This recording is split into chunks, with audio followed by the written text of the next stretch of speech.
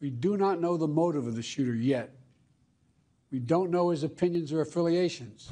We can't allow this violence to be normalized. Law enforcement professionals, as I speak, are investigating those questions. There is no place in America for this kind of violence, or for any violence ever. Tonight about the need for us to lower the temperature in our politics. And to remember, while we may disagree, we are not enemies. We're neighbors, we're friends, co-workers, citizens, and most importantly, we're our fellow Americans. We must stand together. Yesterday's shooting at Donald Trump's rally in Pennsylvania calls on all of us to take a step back, take stock of where we are, how we go forward from here.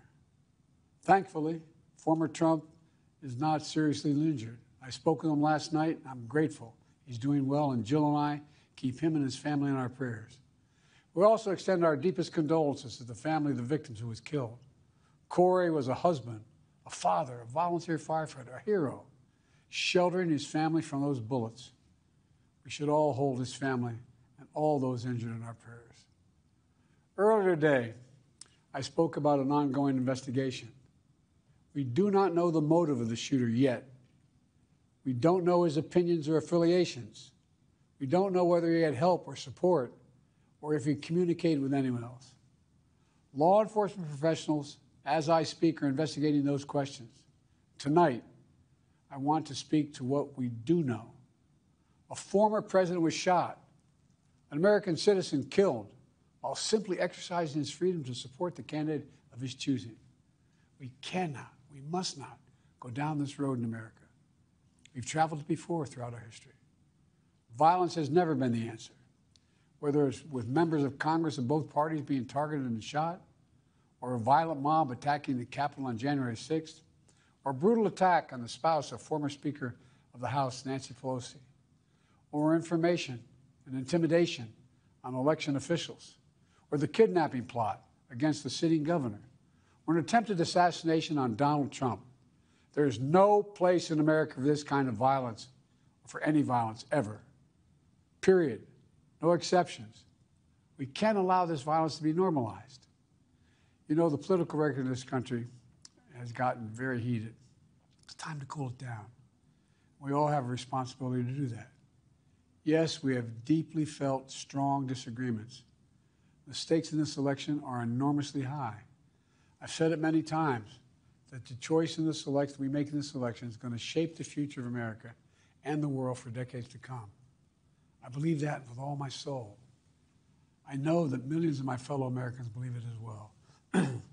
And some have a different view as to the direction our country should take. Disagreement is inevitable in American democracy. It's part of human nature. But politics must never be a literal battlefield, and God forbid, a killing field.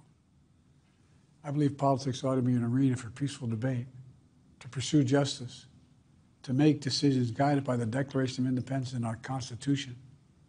We stand for an America, not of extremism and fury, but of decency and grace. All of us now face the time of testing as the election approaches. And the higher the stakes, the more fervent the passions become. This places an added burden on each of us to ensure that no matter how strong our convictions, we must never descend into violence. The Republican convention will start tomorrow. I have no doubt they'll criticize my record and offer their own vision for this country. I'll be traveling this week making the case for our record and the vision, my vision of the country, our vision. I'll continue to speak out strongly for our democracy, stand up for our Constitution and the rule of law, to call for action at the ballot box, no violence on our streets. That's how democracy should work. We debate and disagree. We compare and contrast the character of the candidates, the records, the issues, the agenda, the vision for. No, that's how we do it, at the battle box, not with bullets. The power to change America should always rest in the hands of the people, not in the hands of would-be assassin. You know, the path forward through competing visions of the campaign should always be resolved peacefully, not through acts of violence. You know, we're blessed to live in the greatest country on earth, and I believe that with every soul, every power of my being. So tonight, I'm asking every American to recommit, to make America, think about it. What's made America so special? Here in America, Everyone must be treated with dignity and respect, and hate must have no safe harbor. Here in America, we need to get out of our silos, where we only listen to those with whom we agree, where misinformation is rampant, where foreign actors fan the flames of our division to shape the outcomes consistent with their interests, not ours. Let's remember, here in America, while unity is the most elusive of all goals right now, nothing is more important for us now than standing together. We can do this. You know, from the beginning, our founders understood the power of passion.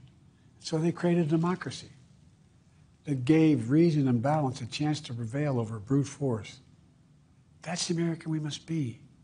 An American democracy where arguments are made in good faith. An American democracy where the rule of law is respected. An American democracy where decency, dignity, fair play aren't just quaint notions, but living, breathing realities. We owe that to those who come before us, to those who gave their lives for this country. We owe that to ourselves. We owe it to our children and our grandchildren. Look, let's never lose sight of who we are. Let's remember we are the United States of America. There is nothing beyond our capacity when we do it together. God bless you all, and may God protect our troops.